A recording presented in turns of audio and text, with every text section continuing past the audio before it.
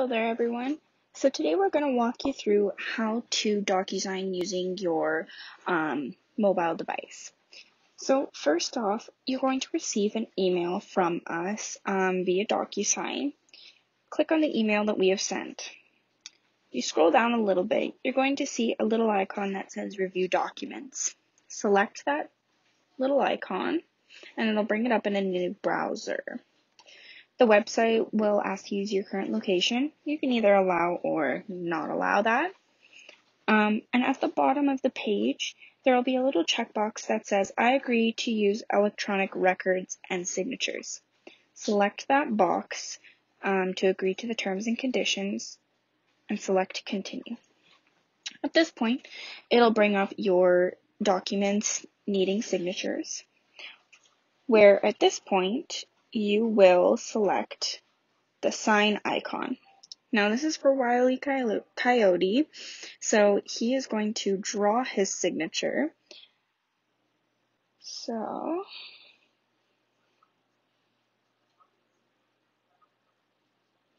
now using a mobile device is easier to do your signature because you get to use your finger and not a mouse.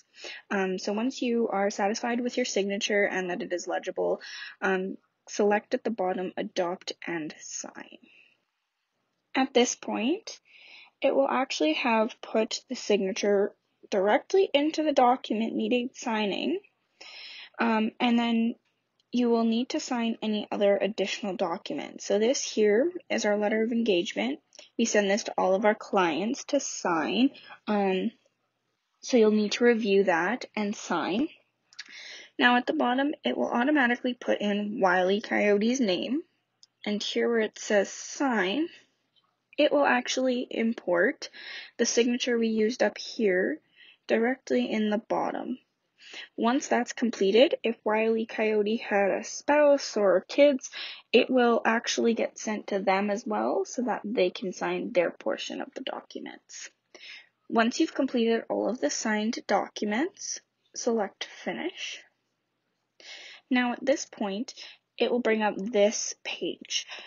This will be to save a copy of your document using an account through DocuSign. So you can choose to create an account through them using the email provided. You will create a password and select your country. If you do not wish to do so, that's totally fine. We don't require it to receive your documents.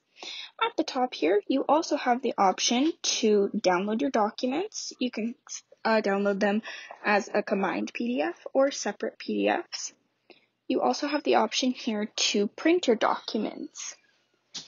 Once you have either downloaded or printed or chosen not to, select Submit at the bottom. Select No Thanks at the bottom. And it will bring up this page. Now at this point, if you had other additional family members on your document, they will get sent the documents to sign. But if not, it'll get sent to us and we will be able to e-file your tax return. If you guys have any questions, make sure to call us or take a look at some of our other videos that we've posted. But for now,